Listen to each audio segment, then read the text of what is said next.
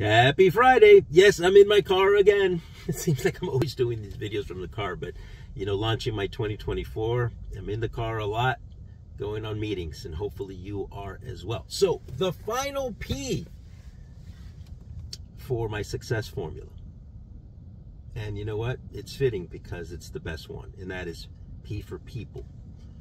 Who is your tribe is my question. Are you surrounding yourself with the right people? You know, the people that you don't have to remind to do things. You know, the people that show up early to meetings. You know, the people who don't make excuses.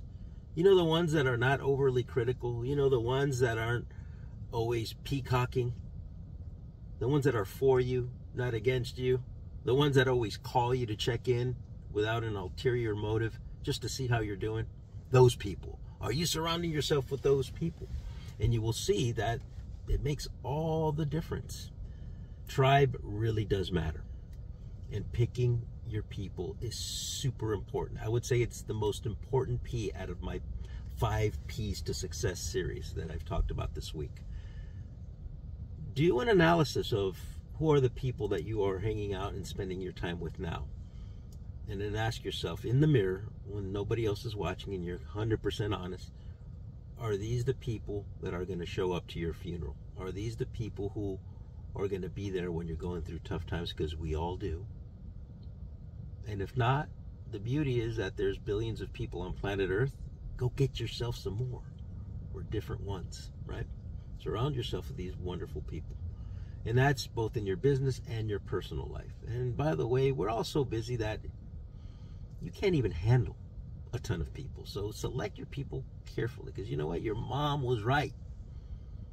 You're only going to have a few select real friends in your life. Be a giver. Be the friend that you expect in others. You be that friend too. Are you calling people randomly just to see how they're doing, genuinely, without an ulterior motive? Are you giving grace? Are you being patient? Are you being loving? Because you can't get it back if you don't give it, right?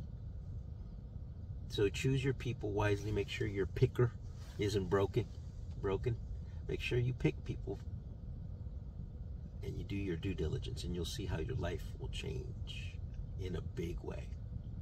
Because at the end of the day, when you're on your deathbed, you're not going to be thinking about material things. You're going to be thinking about experiences, and those always involve people. So have a fantastic weekend. Surround yourself with those great people this weekend, and you'll see it makes all the difference. And by the way, go Niners.